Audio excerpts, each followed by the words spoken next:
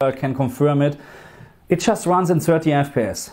Guys, I'm just too sad now, given the fact that how quickly the hardware is aging. Yes, the hardware is aging real quick. I think in 2 or 3 years, PS5 will gonna be just down on its knees, because we are just at the rampant growth of hardware, technology, new GPUs. You know, the horsepower having basically a 4090. I'm just stammering. Do not have any words, because the kind of horsepower these days the GPUs are having, they are just absolutely magnificent.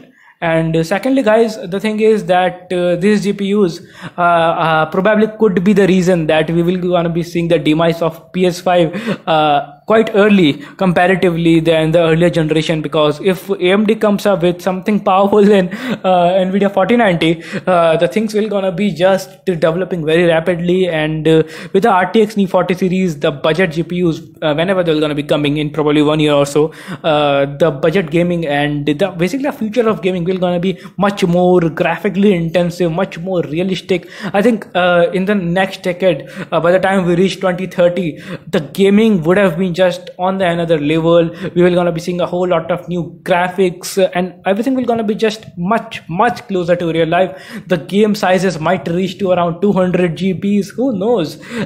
Just gonna be just absolutely insane, and I'm just very excited for this upcoming decade. Around 2030, things will gonna be just absolutely different than they are right now. Obviously there's gonna be 16K, who knows, 8K might become the new standard.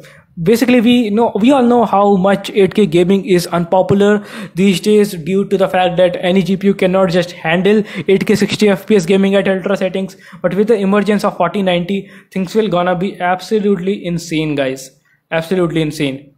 Yeah, let's quickly react to it, guys. So Xbox Series One X, Xbox Series X basically, and PS5 are just 30 FPS as of now, basically thanks to no DLSS. What the f? Look at the frustration the dude is having. And here we are on the Xbox Series X in 2022. Wow, it looks beautiful, by the way. 30 FPS as standard. And before people now telling me, hey, you have to download the day one patch, this is what I have done, or what the game has done.